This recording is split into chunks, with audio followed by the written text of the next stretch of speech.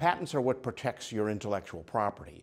They're extremely important for small businesses, much more so than for big businesses, because they're what allows you to be able to defend your thoughts and your concepts from other people stealing them. Congress passed the America Invents Act, which caused huge problems for small companies.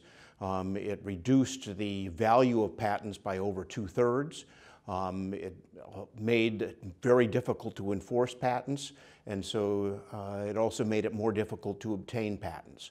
That, along with some Supreme Court decisions, made it much more difficult to enforce patents. So we have been working through the NSBA and through the Small Business Technology Council to be able to get back those patent rights by passing 2 new laws which are currently under consideration in the Congress.